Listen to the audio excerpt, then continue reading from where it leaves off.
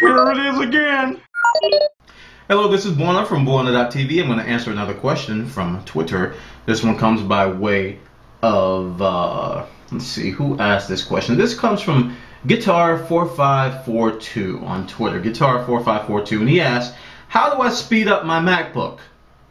Okay, Guitar4542, Guitar4542, say that fast.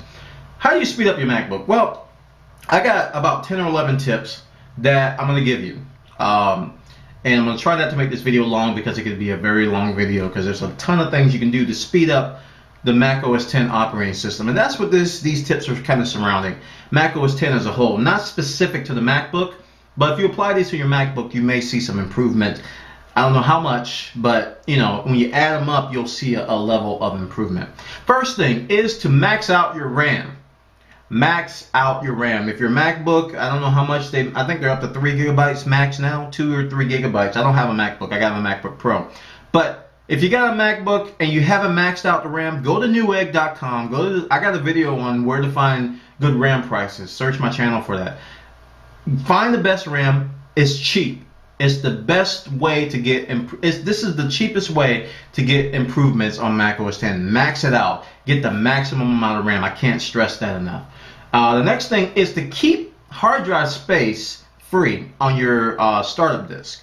If you're running low on startup disk space or on your startup drive, Mac OS X tends to lag a lot because it relies a lot on virtual memory. Even though you may have a lot of memory, it's still going to use virtual memory.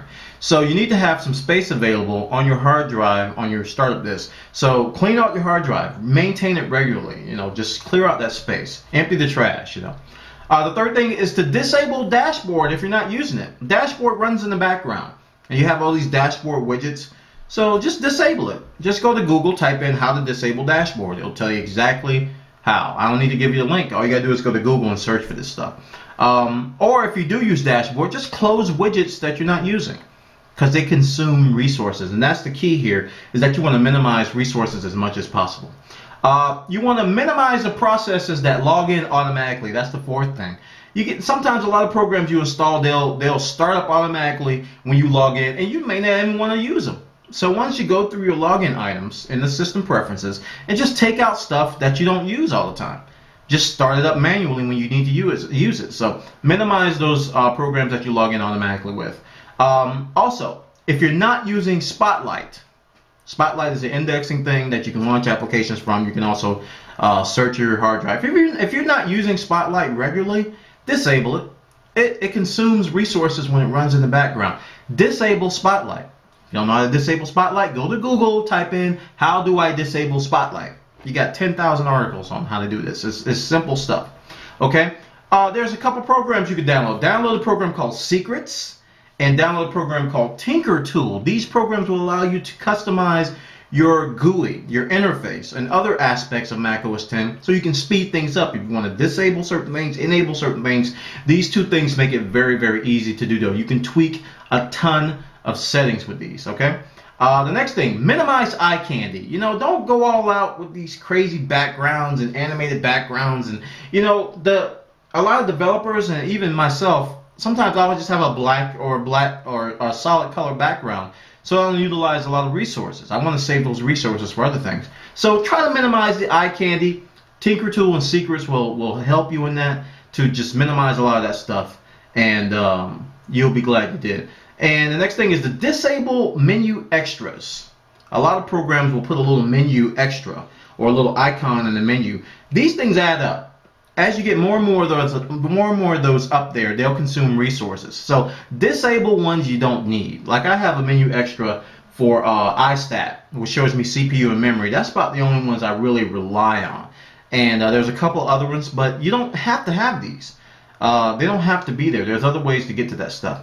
Disable spaces. If you're not using spaces, you know, the multiple desktop and Leopard, the multiple desktop, just disable it. Go in System Preferences, says, and uncheck Enable Spaces.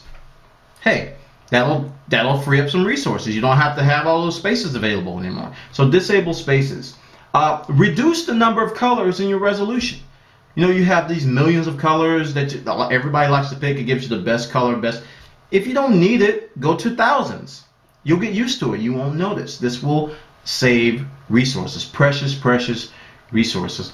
Go to a lower resolution.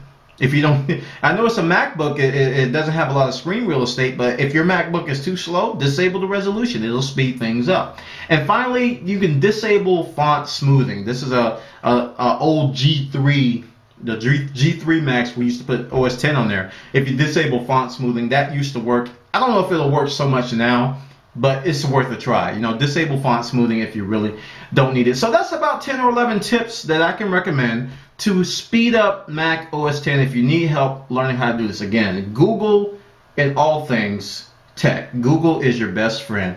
Just type in the question and Google, and you will get so many hits that you can try.